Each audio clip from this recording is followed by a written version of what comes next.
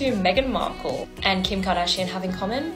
Well, it's not just their hair colour. Meghan has actually hired Kim Kardashian's old bodyguard, and yes, it is the one who was working with her during that infamous Paris robbery. The Duchess of Sussex was photographed out hiking with friends on the weekend, and this elite bodyguard was following her, the same guy that we've seen before with Kim Kardashian. It's actually pretty common for stars like Meghan to hire from a really small pool of elite bodyguards who have experience working with A-listers. This is the bodyguard that Meghan's recently hired, pictured with Kim and her sister Kendall back in 2016, and bodyguards of this caliber can charge close to 2,700 Australian dollars a day, so it's a pretty pricey purchase. One of the gripes Meghan and Harry actually had with the royal family when they quit being senior royals in 2020 was that the British monarchy wasn't going to provide security for them when they moved to the US, so it shouldn't come as a surprise that they're now spending a serious amount of cash on making sure that they have security now that they're living in the US with their children Archie and Lilibet.